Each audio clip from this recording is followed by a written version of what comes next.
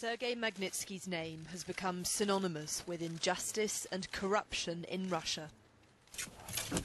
It also threatens to inflame international tensions.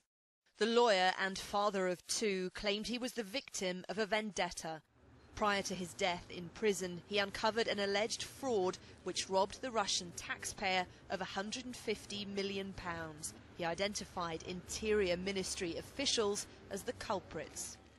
Shortly after, he was arrested and imprisoned on tax evasion charges brought by those same police officers he had testified against. Was being abused in prison. A campaign reconstruction alleges that his final days were spent in agonizing pain after allegedly being tortured, denied medical attention and the right to see his family.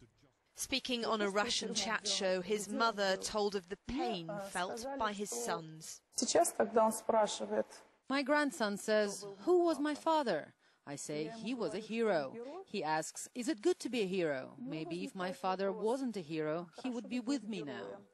He was held in a place similar to this for 12 months without trial. Since Magnitsky's death, President Medvedev has decreed that pre-trial detention for those charged with economic crimes should end.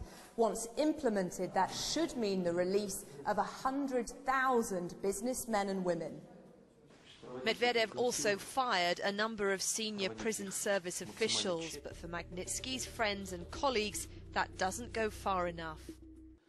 They recently published a hard-hitting online video claiming that police investigators spent well beyond the means of their meagre salaries, all following the fraud highlighted by Magnitsky, who was representing Hermitage Capital. Russia deserves better. Its founder, Bill Browder, says he died because he believed in the rule of law in Russia. They would deny him food at various times, deny him water. They put him in cells with feces on the floor. They put him in cells without any window panes. So when the Moscow winters, the cold air came in, they took away his ability to boil water, so he had to drink the poisonous prison water. After months of this, even the most robust person would lose their health. He lost 40 pounds and went into and developed pancreatitis and gallstones, and they refused him medical attention. Campaigners say his case has thrown a spotlight on Russia's murky legal system. This is a moment of truth. There is everything in this case. Corruption of law enforcers, the penal system, political corruption because he was prosecuted in revenge, not for a real crime. How it will end will reveal a lot. Hillary Clinton has urged Russia to seek justice, and there are calls for those allegedly involved in Mr. Magnitsky's death to be barred from the US.